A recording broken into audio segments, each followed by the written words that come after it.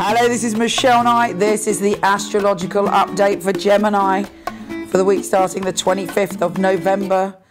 Now this week your love life is highlighted, and not just your love life, but really the secret parts of your feelings that possibly you don't share even with yourself.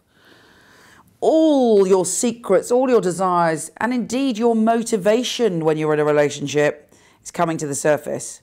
Now, for some of you, it may represent not with you going through some kind of secret stuff, but maybe you fearing or feeling that somebody's being secretive to you. Maybe a lover or a potential lover will reveal a secret to you. But there's a lot of mystery around your love life this week.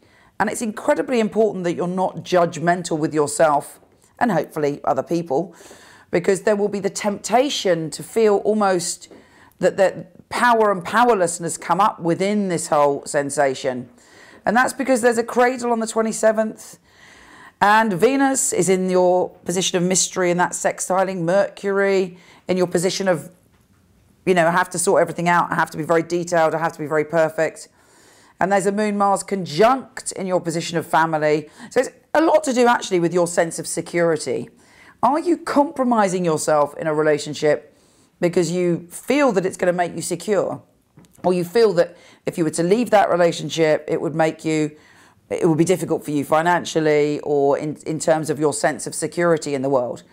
If that's the case, you're going to be asking yourself or confronting in some way some serious questions about that. But the good news is you might find a different direction or see a different road. It's quite powerful because we also have two T-squares this week, and there may be the temptation for some kind of sense of fun or frivolousness or communion with someone that makes you really think about which direction your life is going in.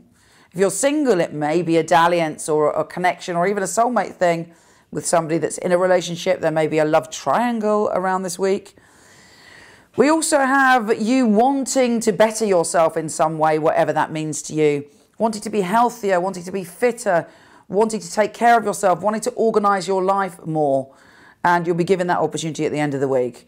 Powerful times to make you look deep within, and a new direction is opening up. Take care, and I'll speak to you soon.